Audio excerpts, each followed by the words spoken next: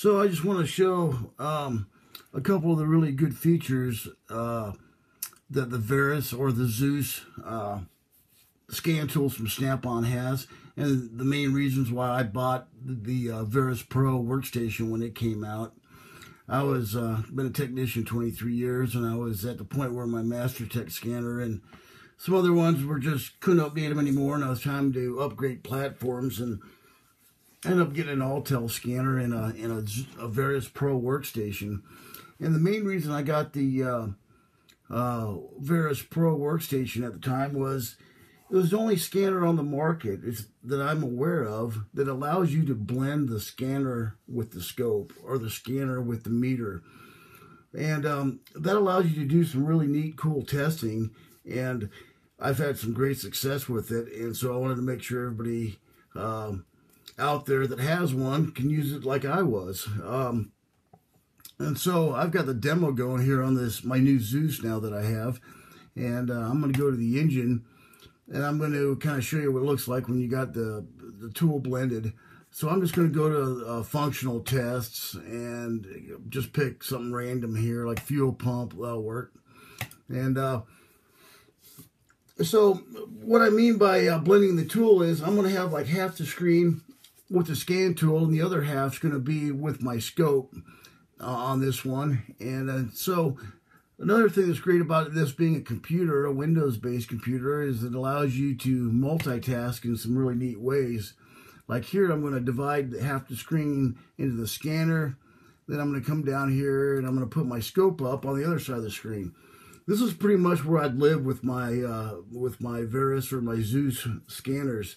I would have the screen split all the time, and it allowed me to go to the fuse box, test anything on if you've got a halfway modern car, you've got control of the fuse box with bidirectional testing and outputs.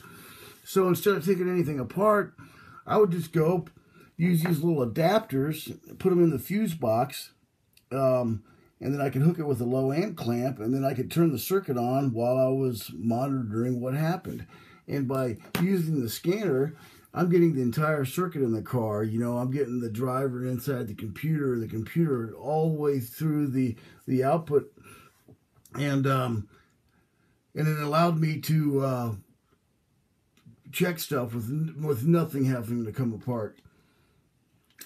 So what I do here with the scan tool, you notice what I've got up here, it says change lists. I can, GMs have like 4 or 5, 6 data lists on this vehicle. So I can change the data list, and then I can customize the data list to whatever pins I want to look at while I turn the circuit on. And then on this side of the screen with the fuel pump, I'm going to watch the waveform and see what the waveform looks like.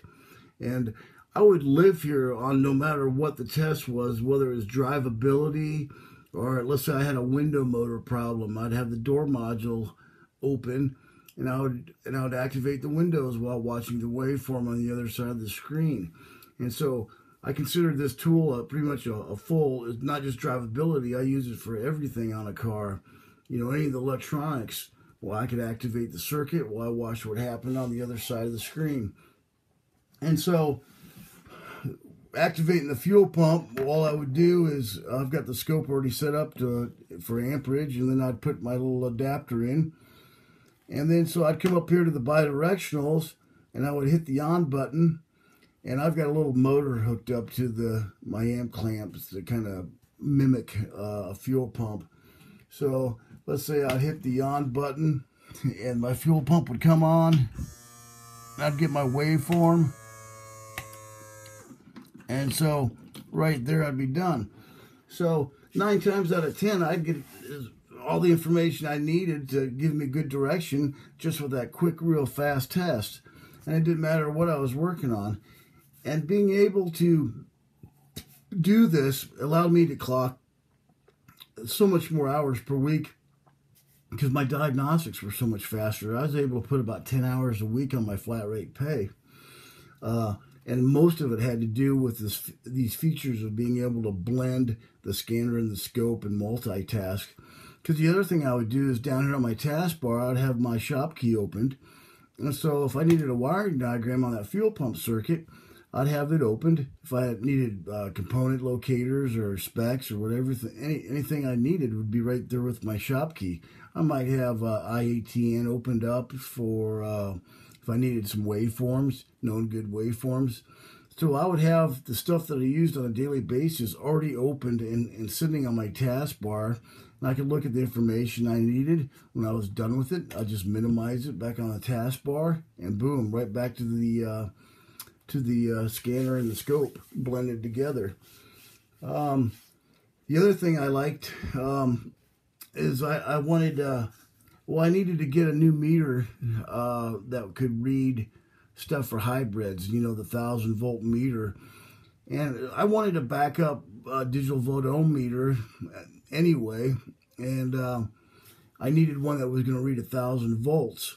And so the meter I went with, and this has been by far my favorite meter, is this M2 meter that Snap-on sells. So it does read up to 1,000 volts, so it gives you cover on any hybrid stuff you're working on. But it's a full DVMO, plus it's a graphing DVMO, and it also has a 2-channel oscilloscope built into it. The only downside is that the screen's small for oscilloscope, but if you look down here, you notice there's a Bluetooth switch. So with my Verus or my Zeus platforms, I would put that on Bluetooth, and I could Bluetooth to the Zeus or the Verus. And now, even though it's only 2 channels, I could use this with my Zeus and be totally wireless to the car. So I wouldn't be, I was totally wireless to the DLC, and I was totally wireless with my meter or my scopes with that Bluetooth. Plus, that M2 meter is the most powerful scope Snap-on sells. It's got about 3.5 times the sample rate power that the Verus and the Zeus scopes have, or the Modus or the Vantage.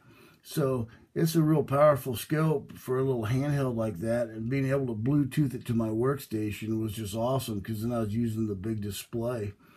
But another thing that's great about being a Windows-based computer is if there's third-party tools that you want to add or third-party software, it allows you to add them, even if Snap-on doesn't sell them. So I added like the first look sensor. I've got one buddy that was a big Pico Scope nut, so he ended up putting his Pico Scope on his workstation. One thing I do love about the scope on the Zeus or the Verus is it's a good scope, but it's so easy to use. And it's just, anybody can pick it up and go to the guided component test menu and be successful with the scope right from day one.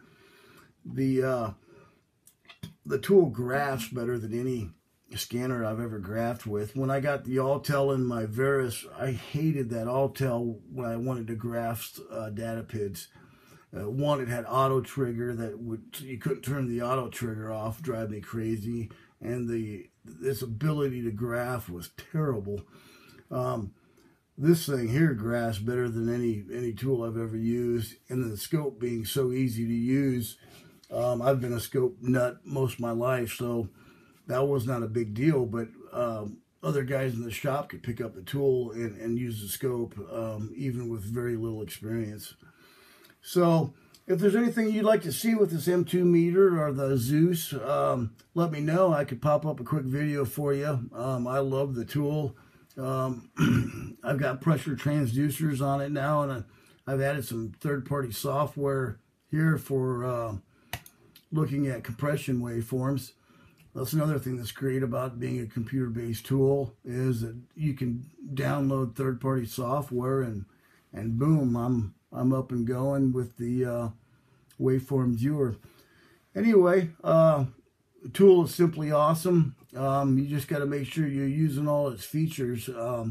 That's the only thing I see some people on these automotive forums, and it seems like they're only using just a fraction of what this tool can do. And as much money as I spent on it, I was going to make sure I get every little bit out of it. And so far, I don't think I would want to work on cars without it. But anyway, if there's something you'd like to see with it, let me know, and I'll pop up a quick video. Thanks for watching.